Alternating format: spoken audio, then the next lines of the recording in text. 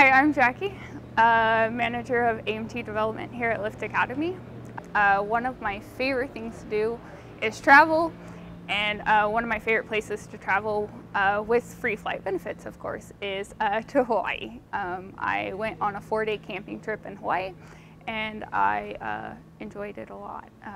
That's the best way to see the island, in my opinion. This is a DA-40 Diamond aircraft. It is manufactured in London, Ontario, Canada. It is a single-engine aircraft. This aircraft is a full composite-made aircraft. This Diamond aircraft has an Austro E4A-300 piston-powered diesel engine, turbocharged and liquid-cooled. Fun fact: the engine is made with a Mercedes-Benz OM64 engine block. This engine is a 168 horsepower engine. The engine generates thrust for the aircraft. As you learned in previous lessons, thrust is the force that moves an aircraft through the air. This aircraft has a low wing design. The wing is a full composite wing, meaning it is made from an epoxy resin mixture with many layers of a fabric material. The wing generates lift. The wing is where both the aileron and flap attach to. Flaps control lift and drag of the aircraft. Lift is the force that directly opposes the weight of an aircraft. Drag is the force that resists movement of an aircraft through the air. The ailerons move when the control yoke is moved to the left or right. The ailerons move in the opposite direction of one another, meaning when the control yoke is moved to the left aileron moves up while the right one moves down. The ailerons are controlling the roll movement of the aircraft. This motion is similar to when you roll over. Flaps control lift and drag of the aircraft. Flaps are deployed during takeoff and landing of the aircraft. The fuselage is the body of the aircraft. This is where multiple parts of the aircraft come together. This is also where the pilot, passengers, and baggage are kept. The vertical stabilizer is permanently attached to the fuselage. The vertical stabilizer is where the rudder attaches to the aircraft. On this aircraft, the vertical stabilizer is permanently attached to the fuselage. The vertical stabilizer is where the rudder attaches to.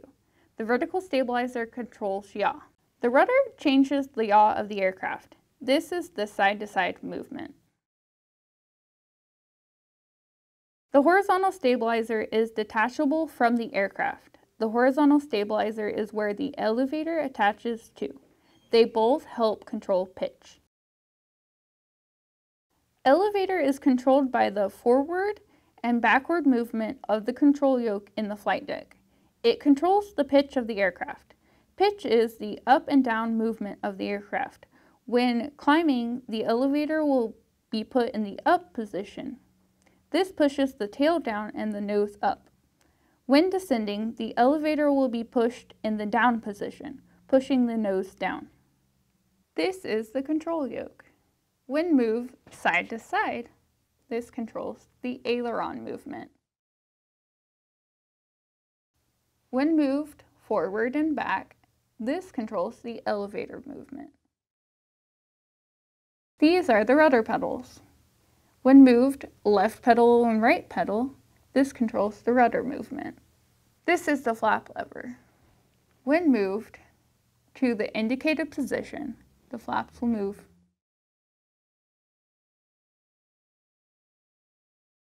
This aircraft is a full glass flight deck. It has the Garmin 1000 NXI avionics system in it.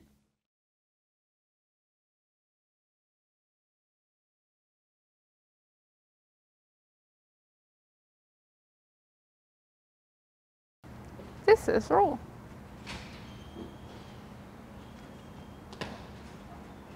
This is yaw. This is pitch.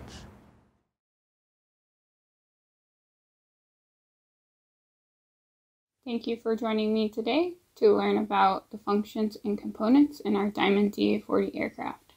I hope you learned a lot and are excited to see one in person sometime soon.